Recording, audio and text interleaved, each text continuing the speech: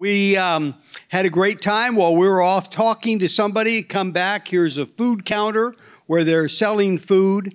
And Grace has come up to the counter and already started the questionnaire with the two people who were there.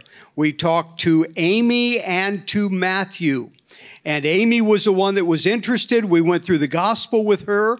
We would get part way through the gospel and somebody would be checking out with food. And I'm offering just to hand her a gospel booklet. I said, I don't want to impose on you. She said, no, this is okay. And so she would wait until she finished, and then we would come back and talk to her again. I asked her if it made sense. She said it did. I said, would you like to receive God's gift of eternal life? And she bowed her head and prayed and asked Christ to save her there.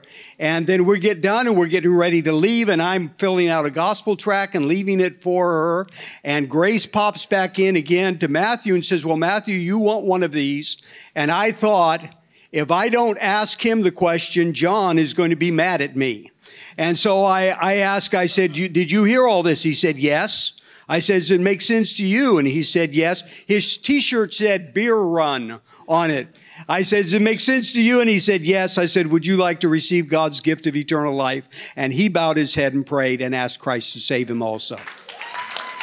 And I just want to thank God for the people who were praying, because we could tell in the limited amount of time that we had, somebody had been praying, because these people